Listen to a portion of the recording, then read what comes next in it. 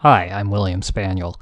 Let's learn some game theory. Today's topic is probability distributions. I cover this in lesson 3.1 of Game Theory 101, the complete textbook.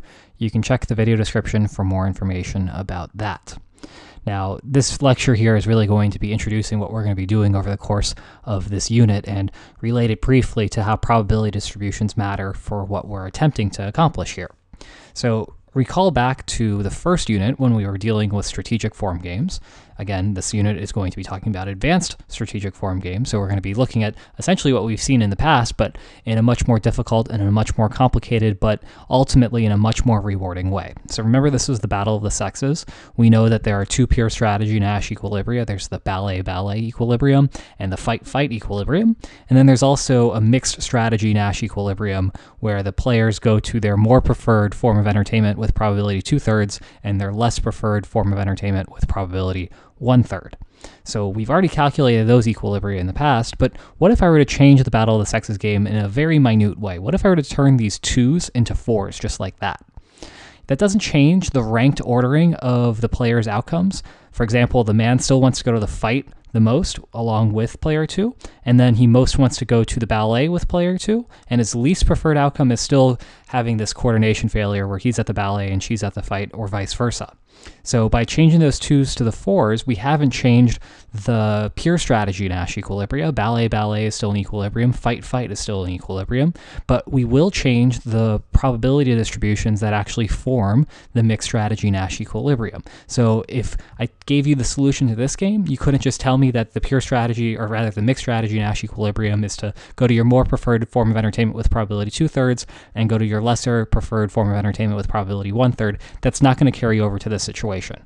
Likewise, I can make another minor change to this game, move the 1s to 3s, and that's not going to change the pure strategy Nash equilibria, but it will change the calculation for the mixed strategy Nash equilibrium. So even if you'd solved the second game, that doesn't get you anywhere when you try to solve the third game. And again, I can make another slight modification, this time changing the 0s to 1s, and you're in the same situation as you were before. Even if you've solved the first 3 versions of this game, you still have to solve that mixed strategy Nash equilibrium again in this fourth game. And so that can be really frustrating if I'm giving you a lot of different versions of Battle of the Sexes, and you keep having to redo the math on the mixed strategy algorithm every single time. So it would be really neat and really convenient if instead of solving games with numbers, we could solve them with variables like this, where we're representing A as the most preferred outcome, B is the second most preferred outcome, and C is the least preferred outcome.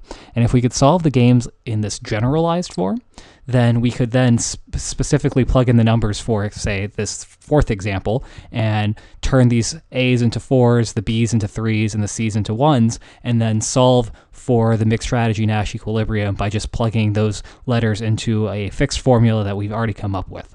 So that's our ultimate goal, and that's something that we're going to start looking at in the next video, and after that we'll expand to looking at how the games change as the values of these parameters change, which is going to be a really interesting thing, and that's something that we'll be looking forward to even later in this unit. But for now, it's important to actually have a firmer grasp of what a probability distribution is, because we've been dealing with them implicitly all along when we've been looking at mixed strategy Nash equilibria, and it's important to actually understand what's going to be going on with those when we switch over to the more complicated world, where we're looking at letters and in the form of variables instead of specific numbers. So a strategy, when we're talking about what we're actually going to be playing in the game, is a probability distribution. Sometimes it's a trivial probability distribution. So if player 1 is playing ballet as a pure strategy, that's still a probability distribution. His probability distribution in the form of his strategy is to play ballet with probability 1, or in other words, play ballet 100% of the time, and to play fight 0% of the time. So those are trivial examples of what a probability distribution looks like in the form of a strategy. But then again, we have the more intuitive and more interesting versions where we're actually mixing, where in the mixed strategy Nash equilibrium of the original Battle of the Sexes game, I was going to choose to go to the fight with probability 2/3 and the ballet with probability 1/3 when I was the man as player 1 in that original game. So we know that that sounds like a probability distribution because I can choose to play something 2/3 of the time. I can also choose to play something 1/3 of the time, and that tells me exactly what I'm going to be doing every single time. That's adding up to 100% of the time. And that all makes sense, but what happens if instead of giving you a probability that looks like 1/3, I instead gave you a probability that looked like b minus c divided by a plus b minus 2c? That's a lot more complicated, and it's a lot less easy to just look at that and be like, oh yes, that's a valid probability distribution. So what we're going to have to do eventually is test whether things are valid probability distributions or not. And what I mean by things there, I mean complicated expressions with letters instead of numbers. And so when we're going to be doing that, we need to actually have some sort of framework to go back to understand whether something is a valid probability distribution or not.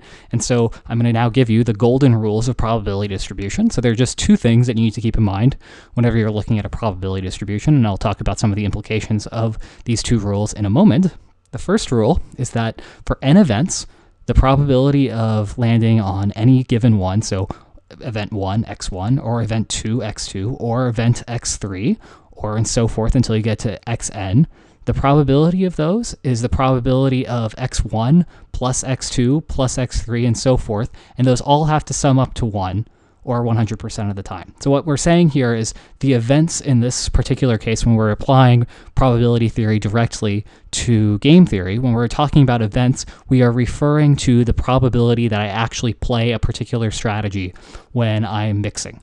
So an event may be play ballet, or it could be play fight. And in this case, when we're only looking at a two-strategy game, that's the only two options that I have. I can only go to the ballet, or I can only go to the fight. Those are the only two things that can actually result of my probability choice, or my probabilistic choice, when I'm randomizing in equilibrium. But you'll notice that 2/3 and 1/3 add up to 100%. So that's pretty good, and that's pretty easy. And then the second thing is that all events in my probability distribution must be between 0 and 1. So what that means, it means two things. It means that no event can occur with negative probability. I can't, for example, go to the fight 100% of the time and then go to the ballet negative 10% of the time.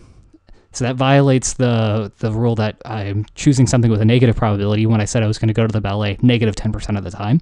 It also violates the idea that all of these probabilities have to add up to 1, because 100% plus negative 10% adds up to 90%, so that wouldn't work for that reason as well. But I also couldn't have a situation where I'm going to the fight 100%, or rather 110% of the time, and I'm going to the ballet negative 10% of the time. So that fails for a lot of reasons, because, well, you can't have a probability occur with probability greater than 1 or greater than 100%. So if you ever had a sports coach who told you to give you 110% in today's game, well, you can just ignore them as being ridiculous. The most you can possibly give is 100%. So the fact that I'm going to the fight 110% of the time is in complete violation with this, but it's also the case that I'm also violating the rule that we have a negative probability here, and I said I was going to the ballet negative 10% of the time. That also won't work, even though these two things do add up to 100%, because I had 110% and I had negative 10%. Those do add up to just 100%, but it doesn't work here because we have a negative probability and a probability greater than 1 in those individual events. Now, the last thing to note is that if you ever see a mixed strategy Nash equilibrium that violates those rules, then the alleged mixed strategy Nash equilibrium is not actually a mixed strategy Nash equilibrium. And whenever we're solving for a mixed strategy Nash equilibrium, we need to actually explicitly write that out in terms of these complicated expressions like b minus c divided by a plus b minus 2c. We actually should write those things out, and then we should demonstrate that our probabilities are in fact all adding up to 1, and we don't have any negative probabilities, and we don't have any positive probabilities. If we can show all of those things, and we do in fact have a valid Nash equilibrium, and we can run with it, and we can write that down as our solution, and we can be done, and moreover, when we're looking at various different versions of the Battle of the Sexes, we can just use this generalized game to solve all of them instantly, rather than having to solve each of them individually. So that's the idea with probability distributions, and we'll actually start applying that when we solve for this generalized form of Battle of the Sexes in the next video. I hope to see you then. Take care.